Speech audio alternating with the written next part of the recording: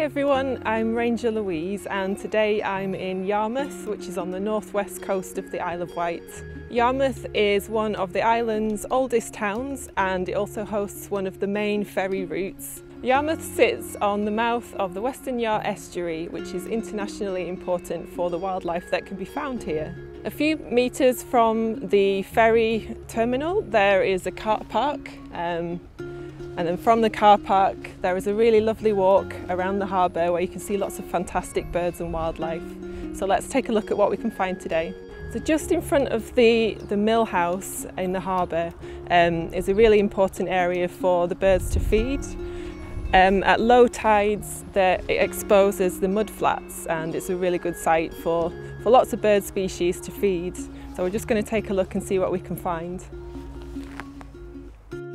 So at the moment I can see some black-tailed godwit, some redshank, there's also lots of gull species down there.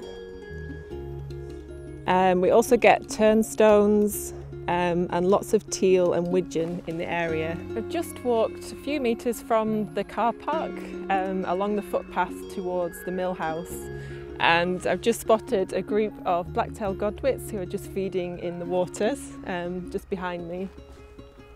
One good thing about this site is that the birds do really come quite close, so you can get really good views of them from the main footpath.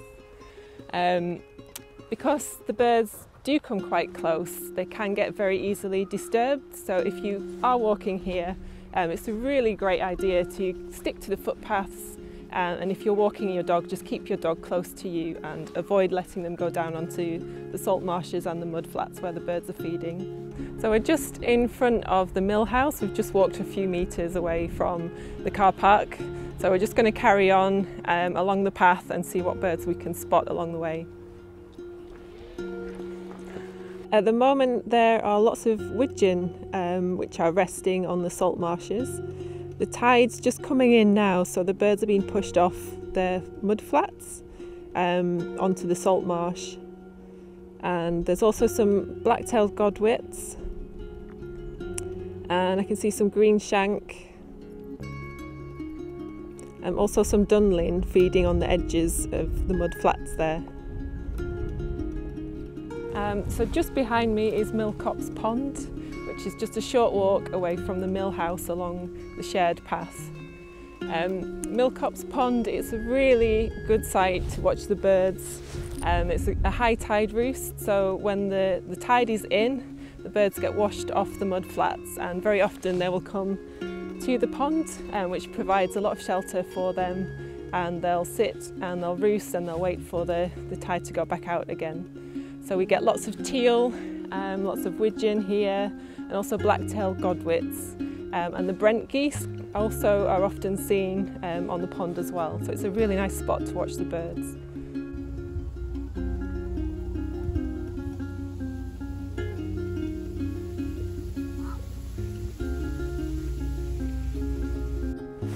So just across from Copse Pond is a really important area of salt marsh where the birds will often roost when the tide's in.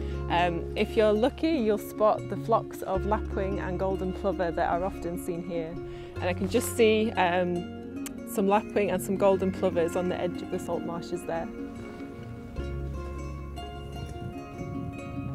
So I've just walked to the other side of the harbour.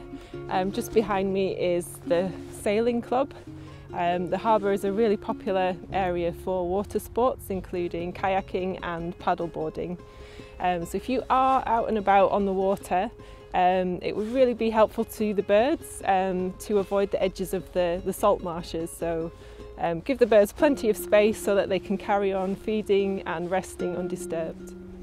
So just a few minutes walk from the harbour area across the swing bridge along the main road is Norton Spit, which you can just see behind me.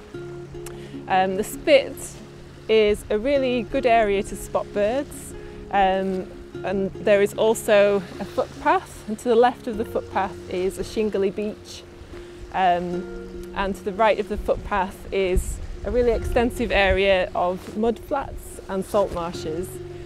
This area is a really important site for birds to feed and to rest, particularly at high tide when the birds will come here to shelter and wait for the tide to go back out. So if you do come here for a walk, please look out for birds which may be feeding or resting close to the path, and keep your dogs close to you to avoid disturbing the birds. At the end of the footpath is a sand dune area, which is one of only 2 sand dune systems on the island. From here, in the summer months, you can take the water taxi, which takes you across to the other side of the harbour.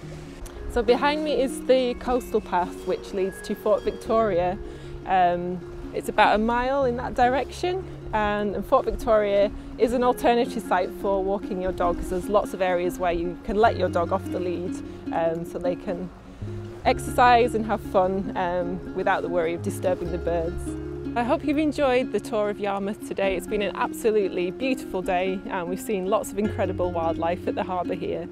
If you do see me around along the coast of the Isle of Wight, come and say hello, and I'm very happy to show you some of the wonderful wildlife that we get here on the coast.